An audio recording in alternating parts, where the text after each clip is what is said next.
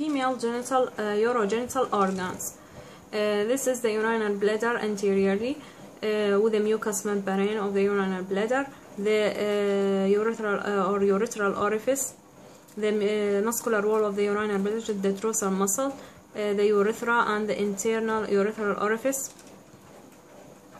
This is the vesico-uterine pouch, the genital organs here, the vagina with the mucous membrane here, and that is folded into rogae, the anterior fornix, the posterior fornix, the cervix of the uterus, cervical canal, the external os and the internal os, the cavity of the uterine body, and this is the body of the uterus. Here the urinary bladder with these folds covering it.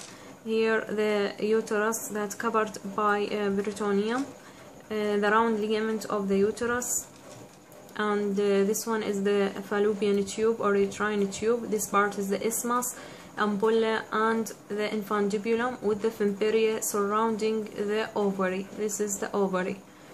Meso-ovarian with broad ligament of the uterus. This ligament is the proper ligament of the ovary. Okay, the same here, the urinary bladder with the vessels that's supplying it, which is the superior vesical artery. This is the vagina, and this is the ureter.